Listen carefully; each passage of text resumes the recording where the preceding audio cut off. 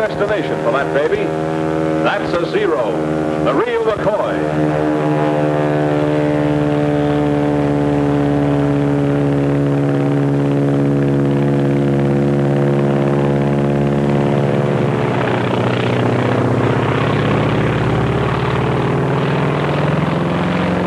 Shot down over Alaska. And as luck would have it, the only thing that got really damaged was the pilot. He broke his neck. Swell, huh?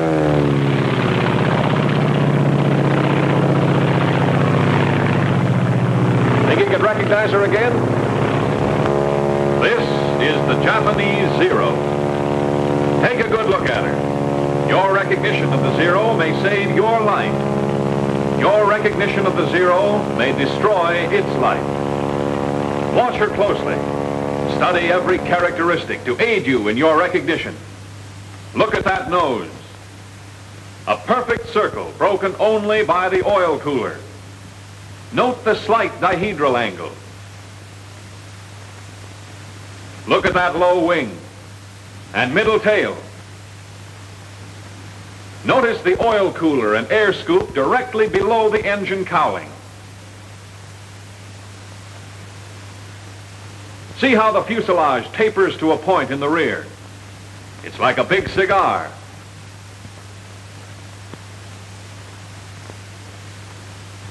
Note the tapering edges of the wings, the rounded tips. See how straight the line is from engine to tail.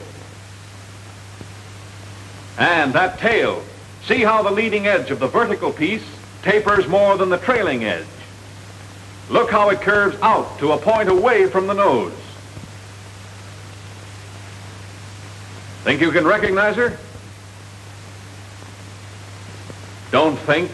Be sure. Watch her. Watch her closely. Yes, we know that's no Zero. That's a P-40. But did you know? They don't look alike to you now, do they? Look at the difference in the shape of those noses. The P-40, with its deep radiator, is oval. The Zero is a perfect circle, broken only by that oil cooler. Get those undercarriage fairings on the P-40. Compare the tail. The tail of the P-40 is high. The tail of the Zero is middle. Let's look at her from below. Look at the pointed nose of the P-40 and the blunt nose of the Zero. The leading edge of the wings of the P-40 has no taper. The wings of the Zero taper back. The tail of the P-40 is notched. The tail of the Zero tapers into the fuselage, which extends beyond it. Now, let's take them in profile. The engine of the P-40 is inline. The Zero is radial. Note the deep radiator on the P-40 as compared to the shallow oil cooler and air scoop on the Zero. Next, see how the cockpit canopy on the P-40 is much further back from the nose than on the Zero. What's more, the canopy on the P-40 fits into the fuselage, while the canopy on the Zero sits on the fuselage. Now for the tails. The P-40's is rounded and curves in toward the nose. The Zero's is pointed and curves out away from the nose. No one could possibly mistake them for each other, could they? You think not? Well, let's see. Let's take the case of one pilot. His name was Jimmy Saunders. His story starts on the day when he was flying to a base somewhere in the Far East.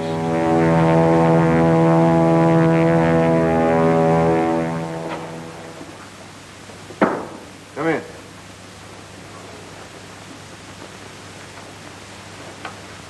Lieutenant Saunders reporting for duty, sir. Glad to have you with us, Lieutenant. Glad to be here, Major. We can certainly use you. Sit down. Cigarette? Oh, thank you, sir. How was the flight over? Well, I made it, sir, with the help of a P-40. You like our P-40? Oh, yes, sir. It's a nice airplane. Good. Then maybe we can count on you not to shoot any of them down. I didn't have any plans along that line, sir. It's been done, you know. You mean Jap pilots? I mean American pilots. Men with as much enthusiasm for the P-40 as you have, but with an unfortunate lack of ability to tell a friend from an enemy. Excuse me, sir, but how could anybody mistake a P-40 for a Zero? A great many things can happen in the excitement of preparing for combat. Too many pilots are too anxious to make sure they're killed. They start shooting before they've made certain what they're shooting at. It's a damn sight better to let a Zero get away than to knock down one of your own planes. Say nothing of one of your own men. We've few enough to spare around here. Well, sir, I had no idea. We're not broadcasting the fact. I know, but... Now, don't misunderstand me, Lieutenant. It's not a common occurrence. Most of our men know their planes. Identification becomes second nature to them. If there's still a doubt in their minds, they maneuver close enough to make sure. Of course, there is such a thing as being too cautious. Take the case of the man who drew those silhouettes. Say, that's quite a job. He had plenty of time for it. Been flat on his back for 2 months. Shot down while he was still maneuvering around trying to decide if the other plane was a Zero or not. He found out. If he'd known his identification, that Zero might never have gotten him. Well, he learned his lesson, and to make certain that others would profit by it, he put it all down in those. All right, let's see if you can do your wafting on the Zero. Yes, sir. With or without looking? You might as well make it easy on yourself now. It'll be a lot tougher upstairs. Yes, sir. Wings. Leading edge tapers, trailing edge tapers, tips rounded, slight dihedral angle. You might add to that there are two 20-millimeter cannons mounted one in each wing, probably Swiss Ehrlichen guns. Yes, sir. Here's something I didn't know about, sir. Huh? Oh, yes. The wingtips can be folded so as to utilize more space in a carrier. Incidentally, the span is 39 feet 4 inches. All right, go on with the engine. Engine, radial, Mitsubishi version of our Cyclone. That's right. There are twin-row 14 cylinders. Now for the fuselage. Fuselage. Blunt nose with a spinner on it. Cockpit canopy sits on the fuselage. Retractable landing gear with fairing plates. Say, there seems to be one gear missing, sir. The gears are operated hydraulically. As a result, the wheels retract alternately. I guess there are a couple of things I don't know about this airplane, sir. I'm glad to hear you admit it. That's the beginning of wisdom. The wings and the fuselage are in one piece, made of duraluminum. There's another feature worth noting. The entire fuselage is flush riveted. With the result, there are very few protuberances to cause wind resistance. The length is 28 feet 5 inches. There's a pair of machine guns mounted in grooves above the cowling. They're 7.7 millimeter, and they're synchronized to fire through the propeller. I hope you don't ever get them on your tail. I'm with you there, sir. All right, finish her up. Tail. Leading edge of flat surface tapers more than trailing edge, with the fuselage extending to a point beyond it. Leading edge of vertical piece tapers more than trailing edge. Tail is pointed, curves out away from the nose. I guess that's it, sir. Good enough. As you probably know, there are 3 types of Zeros. One is a single float plane without rigging. All 3 have slightly varying characteristics. But this is the type you're most apt to tangle with, so get to know her. All of her. Yes, sir. I'll look for the balls of rouge on our wings and fuselage. Yeah, I wouldn't depend on that if I were you. The Japs have a neat trick of painting her all sorts of colors. Sometimes even like our P-40s. Coffee? No, thanks. Well, sir, how soon do I get a chance to knock one of them down? Soon enough. But don't get any idea that the Zero's a pushover. With 340 miles an hour top speed, a service ceiling of 35,500 feet, and a normal range of 700 miles, increased by a droppable extra fuel tank, there's not much she can't do. They built her light and maneuverable, threw away the armor protection for the pilot and the self-sealing gasoline tanks. She only weighs around 5,200 pounds, fully loaded, and has a horsepower of over 900. And when you see the speed with which she climbs, you'll appreciate what I'm saying. There's just no use trying to dogfight a Zero. That's out. Your best bet is to hit fast, either the wings or just behind the cockpit. But if you miss, don't hang around. As bad as all that, sir? Seeing's believing. But if I were you, I'd take my word for it. Yes, sir. Now, here's our operation. When you're on your own, you'll do patrol from our base here to these outlying islands.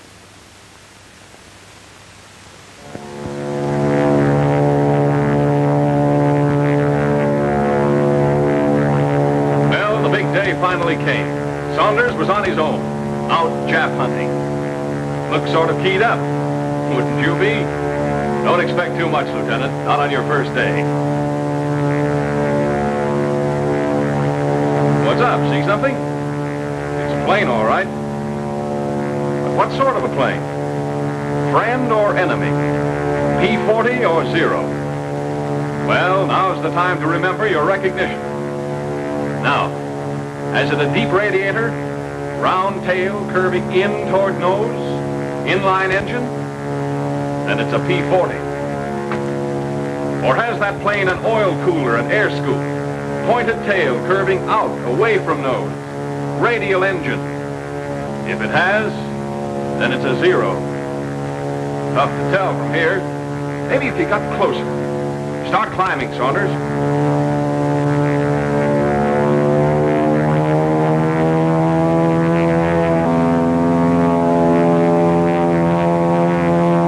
Take another look. Hold it, Saunders. Make sure.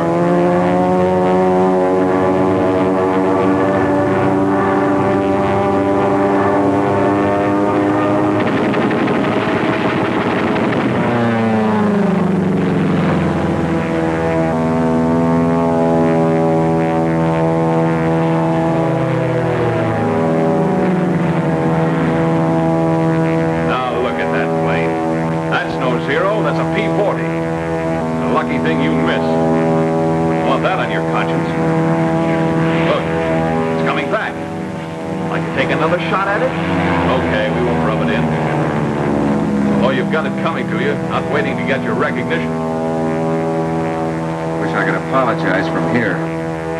Well, what's stopping you? Go on over there.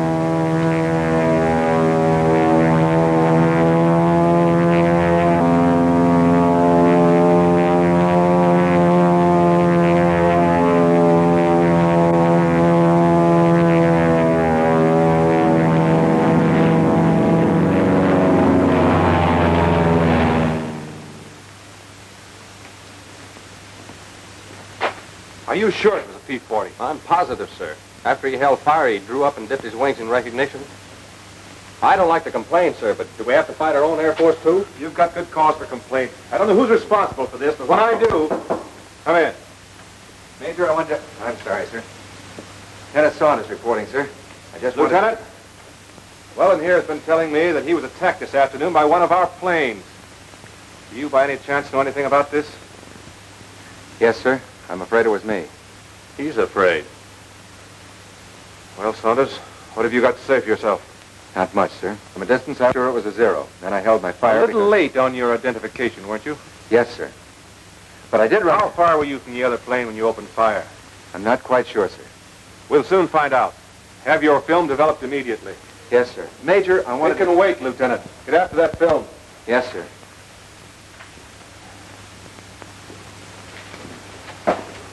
Corporal, get the projector ready. Yes, sir.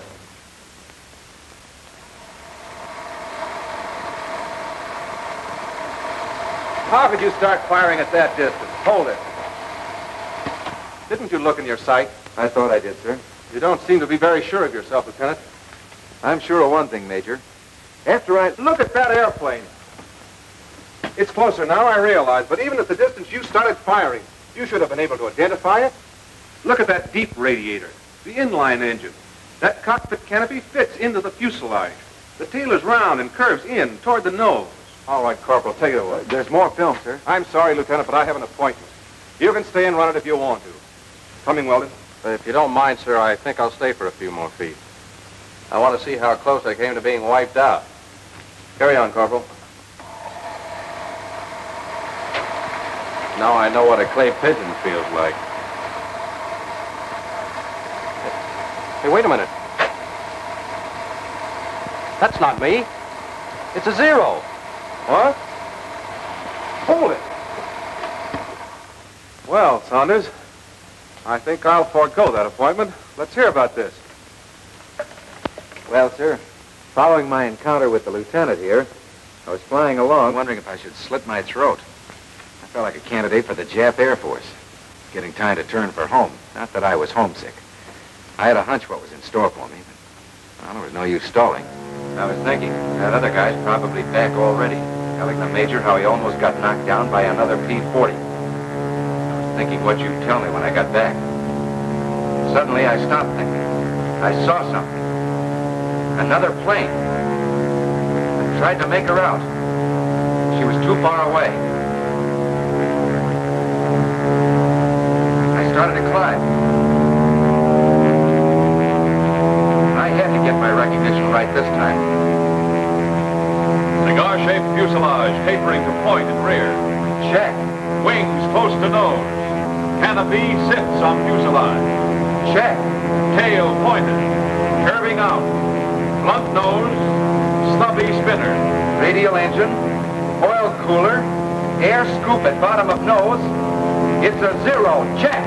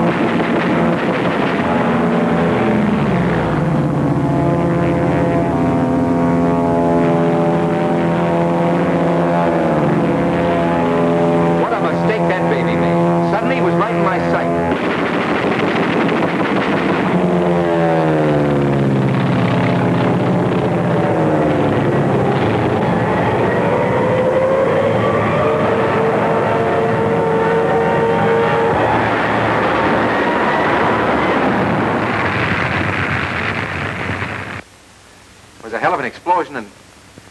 Well, I guess that's all, sir. Well, that's enough. Holy smoke. What's the matter with you, Weldon? Well, it just occurred to me, sir. There, but by the grace of God went I. I see your point. I don't think, however, that you'll have anything to worry about in the future. At least not from Saunders. He seems to have learned his lesson. By a method I'd hardly recommend putting into general practice, but nevertheless he's learned it thoroughly. If every pilot would only realize the importance of identification and become letter perfect in the art of identification, there'd be fewer lives lost and fewer planes destroyed. Know your enemy, but also know your friend.